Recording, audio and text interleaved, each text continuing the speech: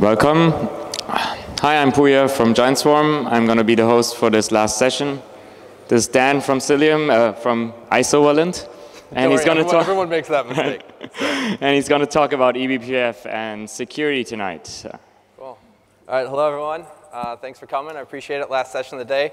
So as people still filter in, I wanted to get a couple warm-up questions to get the juices flowing. So how many of you have heard of BPF already? All right, it's a good number. How many of you want to give a 30, 35-minute talk on it? If anyone? No, I'm just kidding. So cool. And how many of you are running something on BPF today? Anyone? All right. All right, so that's a pretty good split. You know, I was at KubeCon 2 years ago. We used to joke it was BPF what? You know, was the answer we got every time we told someone we were doing BPF. And I think now it's more and more people are already aware of it, but eager to learn more. So definitely excited to get this kicked off. So a bit about me. So I've been working in open source networking and security for the last 10 plus years. Started out at a company called Nicira, which created Open vSwitch. So we were doing a lot of the software-defined networking inside of Linux and the Linux kernel. We were very involved in OpenStack. I created and led the OpenStack networking project. And then Nicira was bought by VMware, and that's the technology that became VMware NSX. And you know, what we did with Open vSwitch was very much take the traditional network abstractions, IPs, ports, routers, firewalls, and we made them programmable in software. But where I really think the world is going now is rethinking those core networking abstractions, going beyond IPs and ports. And I think BPF is a fundamental capability that will help us get there. And that's what the open source Cilium project is all about. So that's what we're focused on now. I'm a co-founder along with Thomas Graf of a company called Isovalent. We're the company behind Cilium. So the purpose of this talk was about how we can use BPF to bring Kubernetes awareness to Linux kernel and Linux kernel security. And it's not so much about securing Linux. It's not so much about securing Kubernetes. It's about securing the apps running on top of Kubernetes. How can you make it so that it's not just agility as a reason why people want to put their apps on Kubernetes. Putting your app on Kubernetes actually makes it dramatically more secure than running it in any other way. That's effectively the goal. So as a bit of context, Linux is what we call a general purpose operating system, right? It can run on everything from this tiny little Raspberry Pi that's this big to your phone, to a laptop, to some servers, and now most of our Linux instances aren't even running on gear we have access to. They're running in the cloud. But if you think about the core abstractions that most of your applications use, they're general purpose operating abstractions that have existed since the 70s and 80s. Things like processes, files, IP addresses, TCP, IP ports. So that makes sense if you can make no assumptions about the type of workload that are running on top of your operating system. You should provide general purpose abstractions. But the question we're thinking about is, let's assume we're running microservices applications, like we're all building today, running on Kubernetes. What could we do inside of Linux to make those applications dramatically more secure? So if we're talking about security, we have to talk about what type of security we're focusing on. Particularly, we're focusing on runtime security attacks here. A runtime security attack is something that happens as the application is running. Right? You have a set of services. You have some data stores, maybe some external APIs. The application team has some idea of how the code execution and the data flow is supposed to work, right, when things are well behaved. A user comes there. They just see their data. They get access to it. The backups go over here, and no one accesses those backups. Right? We all know that attacks happen when a malicious actor finds an alternative execution path or data flow that's different than what the application team intended, but it's still permitted by the infrastructure. Right? So if any of you have seen a Cilium talk before, we like to weave in Star Wars to pretty much all of our demos. So here's my analogy for what a runtime attack is. Right? You are just doing your job, working in the galaxy's largest battle station. Right? You get a prisoner transfer from cell block B. Looks perfectly normal. Right? Just bring in some Wookiee in here who's been misbehaving. Right? Next thing you know, the helmets pop off, the blasters are firing, and the most precious prisoner in the entire galaxy has escaped. Right? It's the same thing, right? There's a set of expected behaviors. The attack starts out looking like an expected behavior. It takes a different execution and data flow, and that's an attack. All right. I definitely would not want to be the imperial person who's in that retrospective of that security incident, right? Probably not end well for that person. Right? So what should security be doing, right? Security should be preventing these invalid execution and data flows, right? But preventing stuff isn't good enough, right? You have to do it in a way that application teams don't experience friction. They can still move as fast as they want to. But they can deliver their applications with full speed. And that's ultimately what I think is so cool about BPF and the potential of BPF for Kubernetes-aware security, is that it's not just about being more secure. It's about being more secure in a way that's very low friction and doesn't get in the way of your application developers. So with that, we'll transition from Star Wars to very low-level kernel technology. What is BPF? BPF stands for Berkeley Packet Filter. It's also called eBPF. Today, those two names can be roughly used interchangeably. Essentially, it's a highly efficient sandbox virtual machine inside the kernel. Now, this is kind of a computer scientist notion of a virtual machine. It's not really like a VMware VM.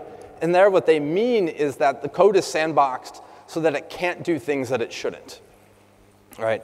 And we'll talk more about that in a second, but largely, like, it was originally used by TCP dump. If you've ever run TCP dump and you passed it a filter, right? They didn't want all those packets copied up to user space and then filtered, so they wanted to be able to filter it in the kernel. So they needed to be able to dynamically generate code in the kernel that could filter those packets. But they didn't want, if that code had a bug in it or was written by a malicious actor, they didn't want it to crash the kernel or do other bad things. So it's sandboxed from a can't do bad things perspective, but it's actually natively compiled to run at full performance just like the feature was compiled into the kernel. So what this means is that we can take any existing Linux distro, right, as long as it's modern enough and has good BPF support. 4.9 is a kind of a common barrier we use for Cilium, right? And I can now dynamically put my hooks in there to add Kubernetes and microservices-aware intelligence and turn that distro into a microservices-aware distro. So first off, two key concepts to cover on BPF. The first is programs and hook points. So you can think of BPF largely as a function as a service for the kernel. It's kind of like AWS Lambda in the sense that an event happens and a set of code executes. These events are not external things. They're actually certain calls happening in the kernel. For example, each time a new TCP packet is created, right, I can run some code that runs logic there. Each time someone makes a particular syscall, I can run logic. Right? And that logic runs with these very strong safety guarantees, but still with native performance. So I can write a BPF program. It's written in this kind of pseudo-C language. You can compile it to BPF bytecode. There's a BPF system call that you use to load that into the kernel, and you tell it what hook point you want to use. Before the kernel will run your code, it will first send it through a verifier. Again, this is how the sandboxing happens, to make sure that that code can't do anything malicious to your kernel. It can only access data that it should, right? And then that hook point that code gets attached to the hook point that you've requested. And then so when the kernel code is executing, right, maybe your hook point is at that function right there, the kernel is going to execute to that point, then it's going to jump to your code, passing it the associated data that that kernel function had access to. You can do whatever processing you want, and then the kernel will continue to process. And this is a very lightweight operation, right? So cool, we can now put logic that runs at any point in the kernel, right, and add our own intelligence there. But the second thing you need is that, listen, if you just run code and it goes away, you need some place to keep state, right? How do I keep track of things? Where do I have my configuration? That's BPF maps. So BPF map is essentially, there's a couple variants, but you can think of them essentially as arrays and hash tables that your BPF programs can access. And they can read to them, they can write to them, and they persist beyond the lifetime of an individual execution of your BPF program. So why do we care about BPF maps? Well, BPF maps can both be written by the BPF programs that are running in the kernel, but also by BPF-aware tools that are running in user space. And it's done using something called the BPF file system. So they're a very highly efficient mechanism of getting things in and out. So there's two examples, right? So I may want to pass configuration or rules. Let's imagine my BPF program is implementing a high-performance DDoS filter. How do I pass down the set of IPs that should be blocked by that DDoS filter? Right, I can use a BPF map to very incrementally update in real time without loading and unloading that BPF program. So it's a highly efficient way of incrementally pushing things down. It's also a very efficient way of BPF programs accumulating data in the kernel, as opposed to them having to pass each event up to user space for processing. This is why BPF is used in a lot of cases for performance monitoring, right? Because it can do things in a very lightweight way in the kernel. So putting it all together, right, you have some application workload. It makes a syscall like connect. That's going to send data through the kernel networking stack and out the E0 interface. Right? We can have a hook point there in the TCP/IP stack that lets us see every bit of data that's flowing between that application workload and the outside world. And we can build our own BPF program, attach it to that hook point. We compile it to the bytecode, load it with the BPF syscall. Right, the kernel will verify that we're doing only safe things. We're only accessing that packet data, for example. Right? Then each time there's a packet that goes through, right, that BPF program will be invoked. We could add additional visibility, metrics. We could add filtering. We can modify that packet. We can do anything we want to that packet data. Right? And then if necessary, we can pass things up or bring things in via BPF maps. So this is a very, very generic capability. Right, BPF can be used for all kinds of things. All right, so some of the more common public BPF projects that have been out there, Facebook has talked a lot about what they do, both for performance visibility and for their open source Contron L304 load balancer. Very high performance using BPF.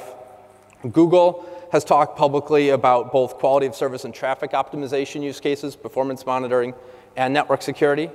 Red Hat is looking very closely at this, both from an NFV perspective, but also doing upstream work in the Linux kernel to actually replace IP tables with an underlying BPF-based mechanism because it's so much more performant. And then, if any of you have heard of like Brendan Gregg and the flame graphs and all, like Brendan is leading a group at Netflix on performance engineering that's done a lot of very cool work, basically performance troubleshooting, tracing, systems monitoring. So BPF itself is a very generic capability. Very powerful. If you want to get into the weeds on BPF, if you want to see a version of documentation where on the second page they're already talking at a register level, I would encourage you to check out this stuff that was written by some of our upstream developers in the Linux kernel. One of our team members, Daniel Borkman, wrote this, who co-maintains the stuff in the Linux kernel along with some folks from Facebook. But all of the detail you want and more is in those docs. I won't go any deeper. But there's also a BPF channel on the Cilium Slack that you can hop on and ask any very detailed questions there. So for most of us who aren't going to spend our time worrying about registers and low-level bytecode, right, how can we use BPF? There's really two big buckets of ways that you can use BPF. First off, there's kind of toolkits and tool chains for building your own BPF programs and running them. So who's heard of BCC before? BCC is probably the most common example of a kind of standard tool chain. You can actually write your own BPF logic. It makes it simple to do that whole process of compiling it, loading it into the kernel, getting data out of the kernel via BPF maps without you having to get your hands very dirty. BPF is very general purpose. It's a great tool for kind of rapidly prototyping things or getting great performance visibility. There's also a couple things they built now called BPF Tool and BPF Trace and kubectl Trace now that have made it easier to run these programs even in Kubernetes environments. Then there's programs and technologies that are built using BPF. Cilium, which we build as an open source project, is one example. Weave, Sysdig, Vector is a Netflix performance monitoring tool. In this case, you're not really dealing directly with BPF. You never have to write pseudo C code or deal with it. You're given high-level abstractions, right? But BPF makes these technologies more powerful underneath the hood. They give you better performance. They give you deeper visibility, et cetera. But you're not mucking with low-level details. So it really depends what you want. Do you want kind of a complete solution, or are you looking to prototype and play with BPF? Both of these can be very useful. Actually, both of these types of things we'll use in the demo today. So we'll use BCC to add some kernel hook points and trace points. and feed that information into Cilium, which will then do network visibility and enforcement. So a bit of context on why BPF for network security. So most of you are probably familiar with IP tables. It's the firewall that's existed in Linux for the last 20+ years. Right? It's designed very much for a world where there are administrators manually typing in a command line, writing out a couple firewall rule sets for an environment that changed very rarely. That's nothing like what we have today in Kubernetes, right? And Kubernetes pods are coming and going. You can have many, many pods. You can have services lists that get into the thousands and tens of thousands, right? IP tables was not really designed for that type of scale. Likewise, it was fundamentally designed around IPs and ports. And if you know anything about Kubernetes networking, right, IPs are very ephemeral in the Kubernetes environment. They're coming and going. They're not meaningful long-term identity. What you really care about for identity are things like Kubernetes labels, right, and IP addresses. And so with BPF and Cilium, we're able to kind of natively build an understanding of Kubernetes identity into the kernel processing layer, both from an enforcement perspective and from a visibility perspective. All right. So this is not an intro to Cilium talk. I'll have one slide that kind of gives you an overview. Cilium, again, is kind of service and API-aware networking and security for Kubernetes. It's open source. It's built on BPF. We do a lot to, as I mentioned, kind of elevate the notion of identity from an IP address to things that are more meaningful in a cloud-native world. We also work with Envoy to give you API-aware security. We accelerate getting that traffic in and out of Envoy, so it's very efficient. We've done a ton of work to be more performant and more scalable in larger clusters compared to using something like IP tables. We've also done we had a cool talk at KubeCon Seattle around multi-cluster routing and security. That's how you create a single mesh of routing and security across multiple clusters of Kubernetes. We also have what we call universal encryption, set one config option. All of your pod-to-pod traffic is encrypted. Everything we do in Cilium is fully transparent to the apps. There's no sidecars or anything. That's part of the power of BPF, right? The traffic is just going through the kernel. We can grab it with BPF and do whatever we need to it without requiring the application team to be even aware that we're doing that, right? So definitely, if you're interested in Cilium more broadly or any of these topics, swing by the booth. You come in the expo hall. You go past Red Hat, which is one of the first ones, just take a left, we're right there. But in general, the rest of the talk is going to focus very specifically on a particular set of use cases. So swinging back to what we talked about earlier, right? We talked about runtime attacks being when there's a certain set of expected flows in terms of execution and data, and the attackers have managed to manipulate the existing set of application code to essentially take a different path than what the application developers intended, but one that's still allowed by the underlying operating system and other infrastructure. So let's look at a couple concrete examples of how this has happened in Kubernetes. So obviously the most upfront thing you think of is, well, maybe the main service I'm building and deploying has a bug in it. All right, there's a really interesting example up here on HackerOne. HackerOne's a very cool site that can be used to kind of, instead of essentially bounties for penetration testing. And this is a really informative example. I give tons of credit to the companies that both are using this as a mechanism for their penetration testing, but also sharing that knowledge and learning with everyone else. So props to everyone who's using HackerOne. I'm not trying to call them out as a bad thing here. But this is a really cool example of a server-side request forgery, right, where the application was getting in a URL, and they were going to go down on the internet and download it to use it as like an icon in your shop, right? But it turns out you could actually pass in a URL that referenced the AWS metadata service, right? And they would reach out to the AWS metadata service, and they would grab the keys there. And then you could get root, for example, in their entire Kubernetes cluster. So it's a good example, right, of how there was an intended use for what was going on. The hackers were clever, figured out another path of execution flow, right, that ended up compromising the entire cluster. Now, of course, there's other options in the buggy or malicious main service. There's actually buggy and malicious sidecars or init containers. So sidecars are essentially helper containers that run in the same Kubernetes pod.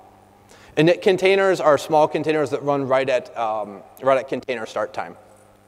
And so, this might have logging, logging agent, for example.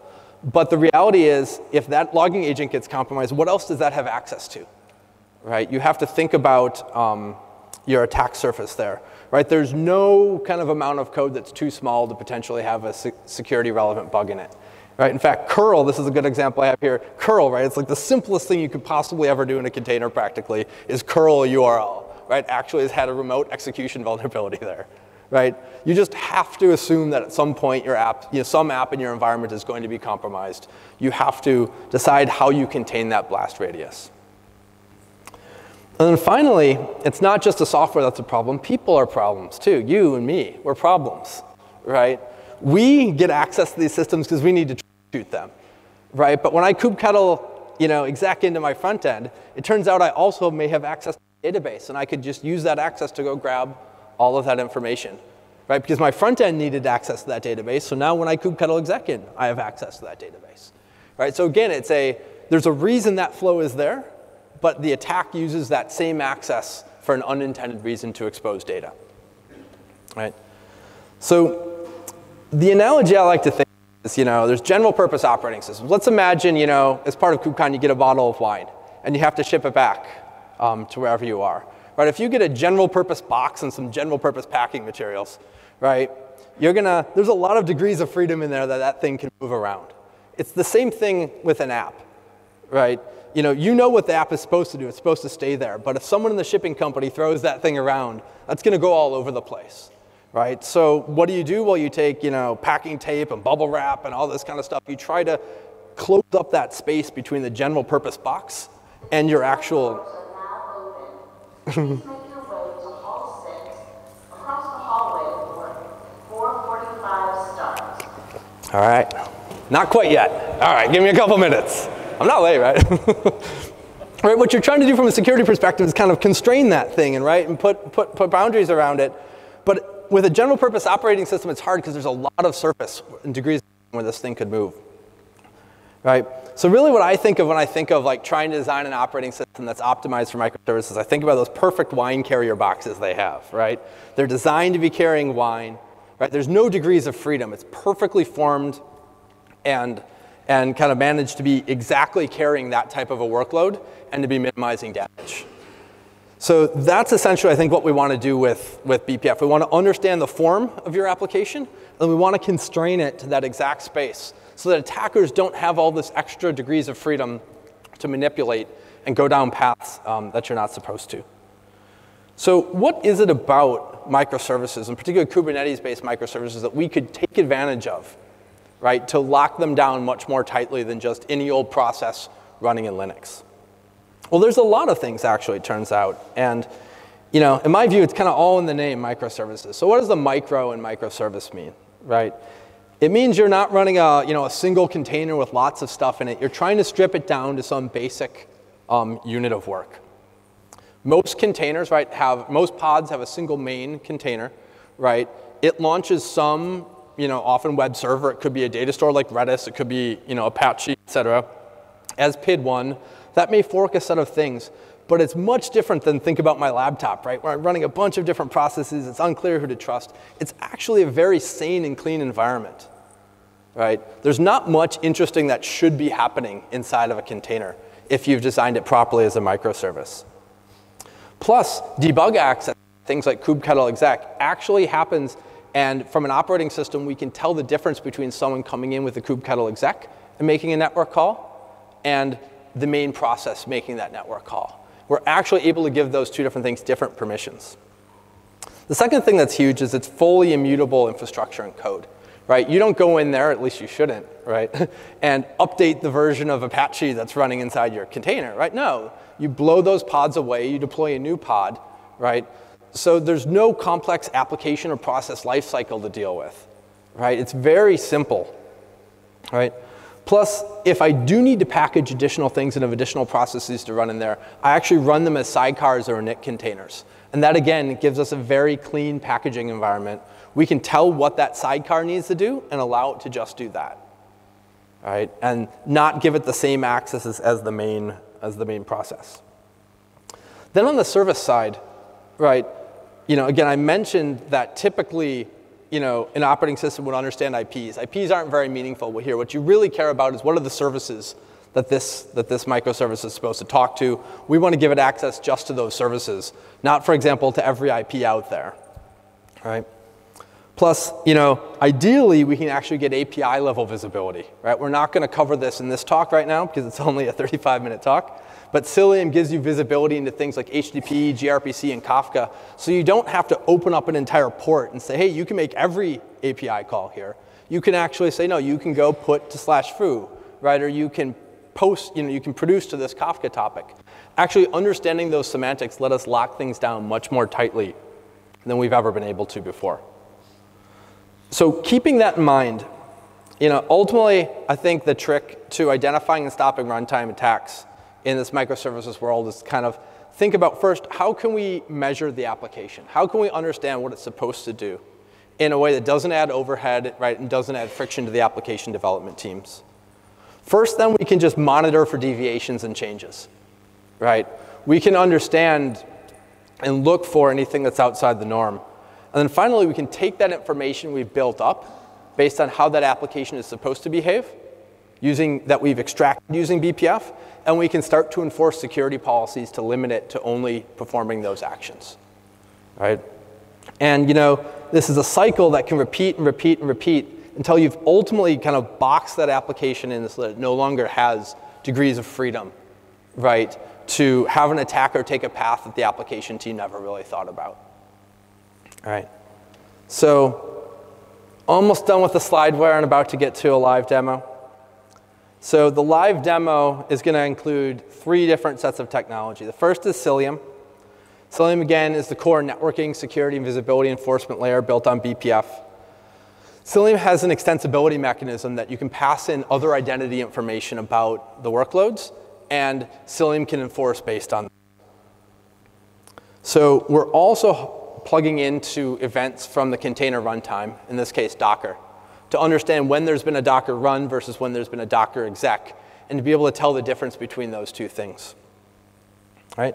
Finally, we're using BCC and a set of hook points called kernel or kprobes, right, to be able to understand when a connect happens, or when a fork happens, or when an exec happens, and extract additional metadata that we can then feed into Cilium for making enforcement decisions.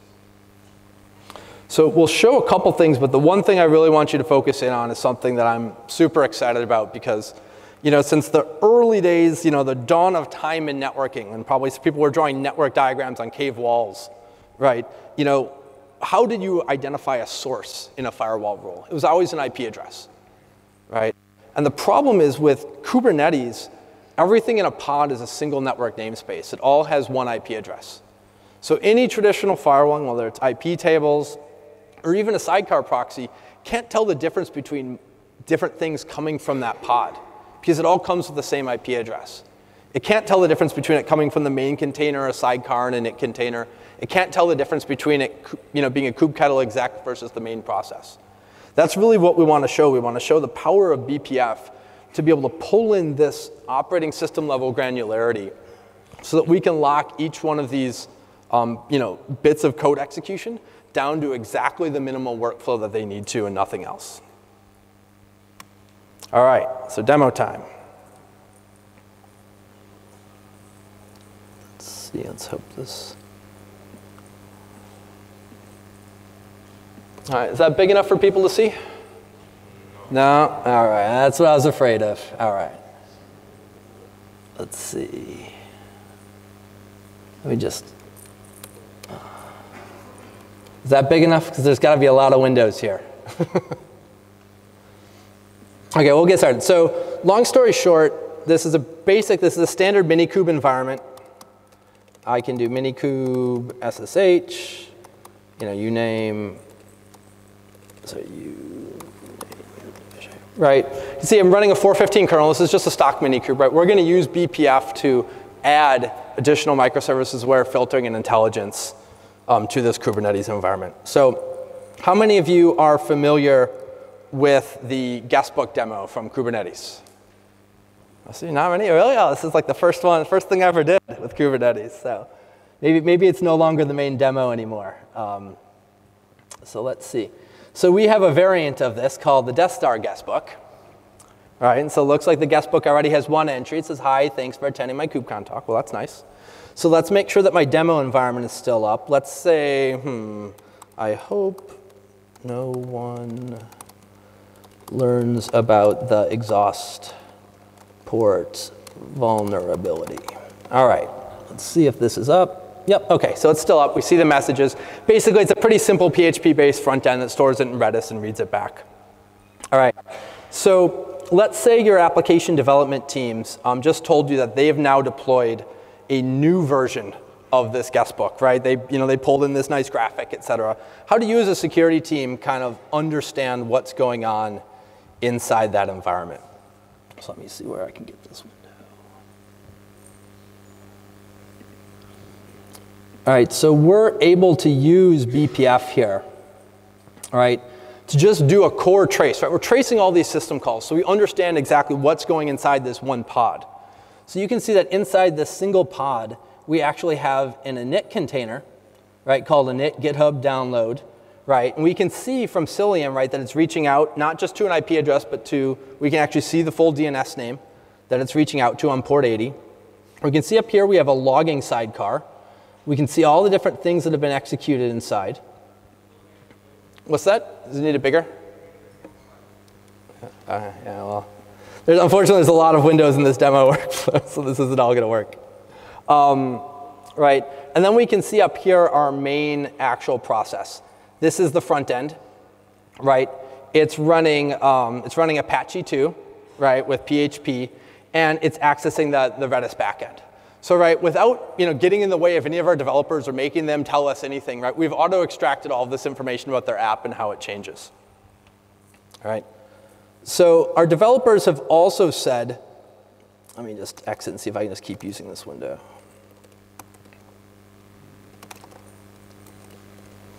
Our developers have also said that they've had an initial security policy in place. So that sounds good. We love it when developers do security, right?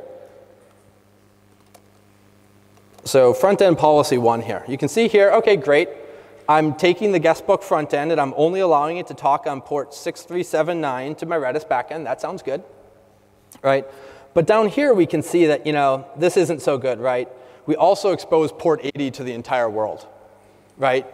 It's hard to know. They've got to reach out to this logly, and they've got to reach out to GitHub. I don't know the IP addresses there. So just open it up to the whole world, right? It's a pretty common problem, right? So what that means, right, is that I could, if I get compromised, I can access any endpoint out there, right? So for example, if I go kubectl exec, let me see. I'm going to just try to do this all in one window. It might take a little longer, but. All right, I can do curl http www.google.com. All right, let's see. Let me just make sure that this is actually the policy that's applied.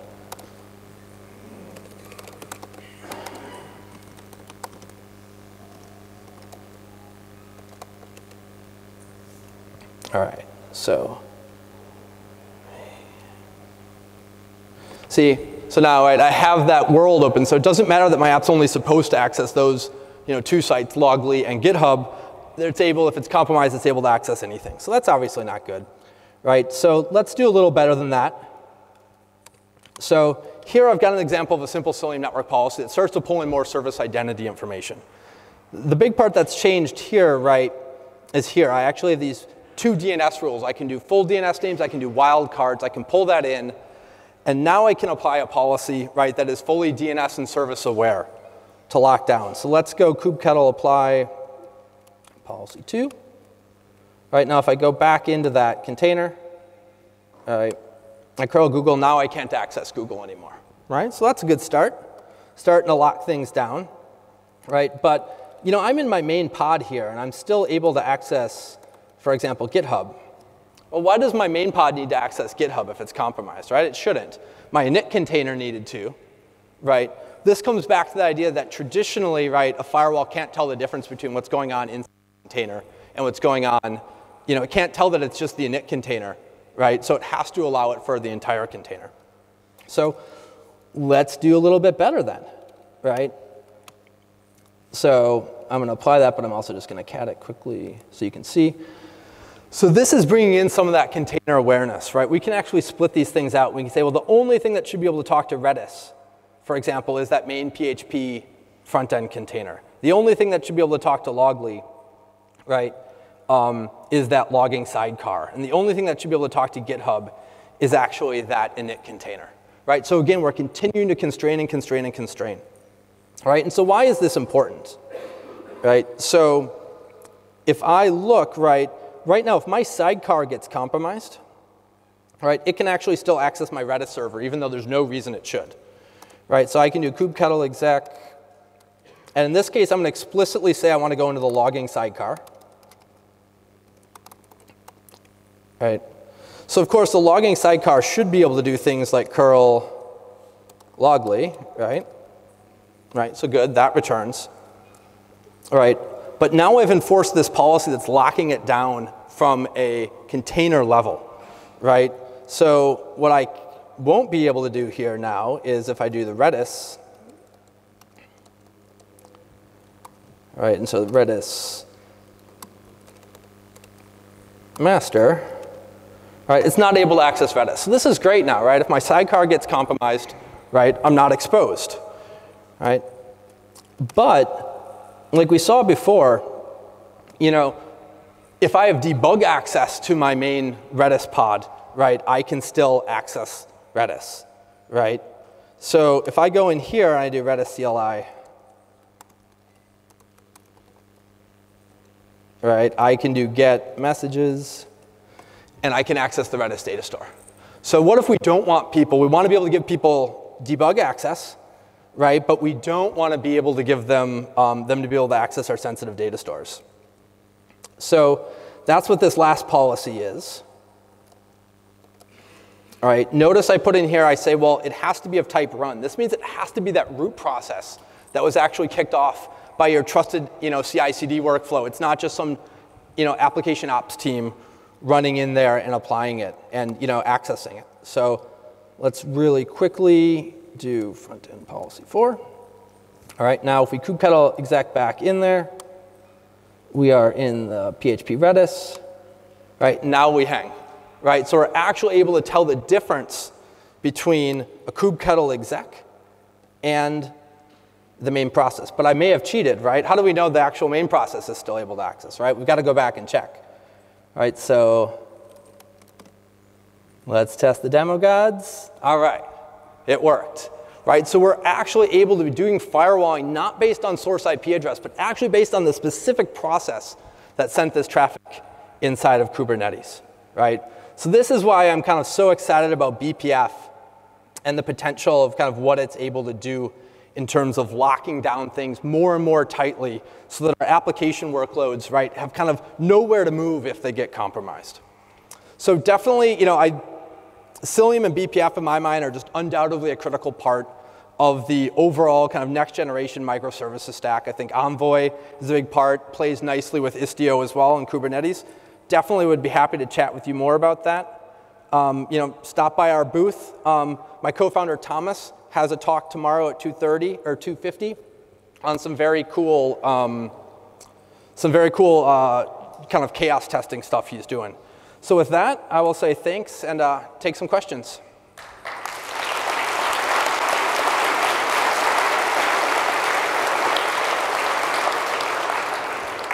Yep. I don't know if I like that smile on his face. This is going to be a tough question. Thanks for the presentation. Simple question. Is it possible to filter traffic between containers in one pod? In one pod? Yes. Yeah. Yeah. Are you asking me to show you right now, or? Hey, we can grab some time later, and I'll have to think about whether it should work actually here. Yeah, it definitely will work. So if you're using Cilium in a very large cluster, like Sorry, I'm having trouble hearing. If you're using Cilium in a very large cluster, like 300 plus nodes with like many tens of thousands of pods, sort of how do you find scaling? I know other CNIs kind of can have issues and. Yeah, did you see so the question was about scale in large scale environments. Can I ask everyone to leave quietly? So, thanks. Yeah, it's a good question. Have you seen the 1.5 release blog that we put out with Cilium? So we've done an incredible, we've validated Cilium up to 5,000 nodes of physical K8s worker nodes, 20,000 plus pods, and I think 20K services. So we've done a ton of work. Some of the largest Kubernetes users out there are already using or shifting to Cilium because of a lot of the scale benefits. Because a lot of the things around IP tables it doesn't matter if you're running 20 nodes or something like that. It really matters when you're running large scale environments. Yep. Oh, sorry. Right here? I don't know. Or whatever. I got overruled, I guess.